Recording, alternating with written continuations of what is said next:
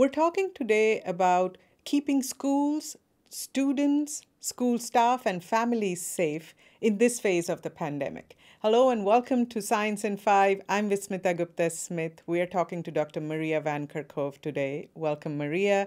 Maria, as many countries are putting in place measures to protect students and staff and also larger communities safe and keeping them safe during this phase of the pandemic, what are WHO's recommendations to keep communities safe?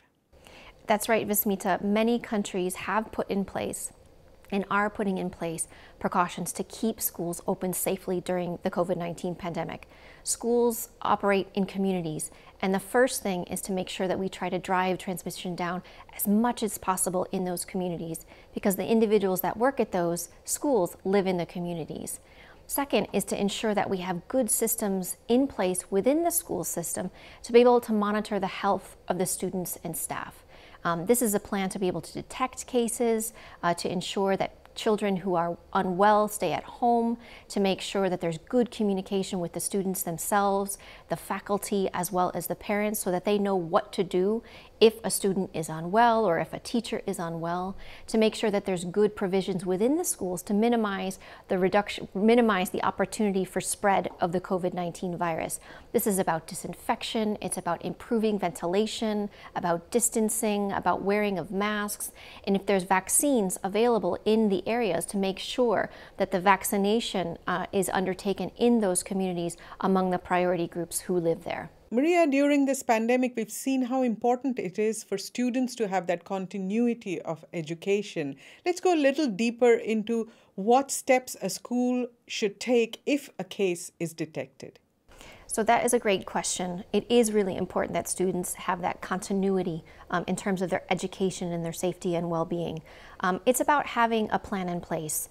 First of all, if students are feeling unwell, we recommend that they stay home and that they're cared for by a parent or a guardian at home. If there are cases in the school, they need to be able to be detected so that they can receive the proper care, they can receive a test, they can receive the proper care that they're needed based upon the symptoms that they have. And then we recommend there to be contact tracing. So the same as we do in the general community, if there is a case that is identified, what we want to do is make sure that we prevent the opportunity from that virus from transmitting from one individual to another. So it's important to identify the contacts of those children, and those children be in quarantine for a certain number of days so that they don't have the opportunity to spread should they be infected. But all of that requires detailed planning by the school. It requires good communication with the students themselves, first of all, to take the measures to prevent themselves from getting infected and passing to others, but also to know what to do if they are feeling unwell or if they happen to be a case. Maria, what about the importance of vaccination? It's really important to be vaccinated when it's your turn. We do have a global shortage of vaccines around the world, and we don't have good vaccine equity. We want to make sure those who are most at risk receive the vaccine first.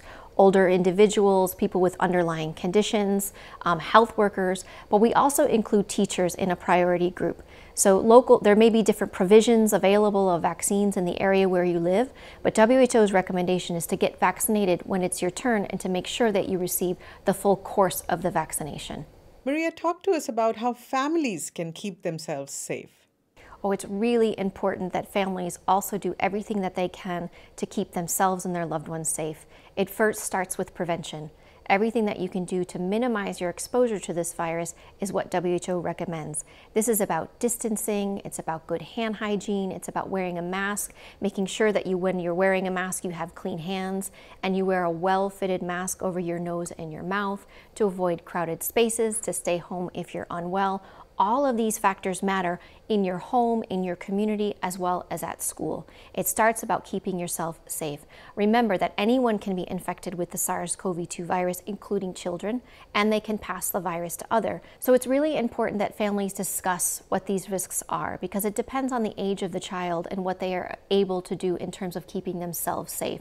It will be difficult for younger children to adhere to wearing a mask, for example, or keeping their distance. So it's important to have that open dialogue and talk about the risks depending on their age. But there's a lot that everybody can do to keep themselves safe. From the youngest child to the oldest adult, all of us have a role to play in reducing the possibility of the spread of COVID-19.